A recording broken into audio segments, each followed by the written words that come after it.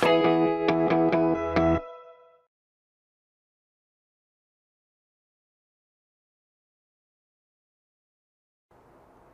this video, we'll be showing you how and where to install the neutral bonding screw in the High-Amp Homeline and QO load centers.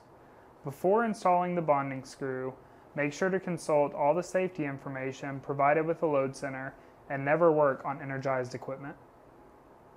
In the QO load centers, it will be located here on the neutral bar, and in the Homeline load centers, it will be located here above the neutral bar.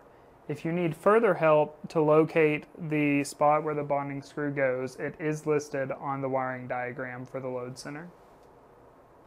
The neutral bonding screw is the green screw that comes with the card. To install, you will remove the card, place it in the hole, and screw it in. You will have to put sufficient force behind it to get it started, as it is a self-tapping screw. You now have your neutral bonding screw installed in your panel so that it can be used as service entrance equipment.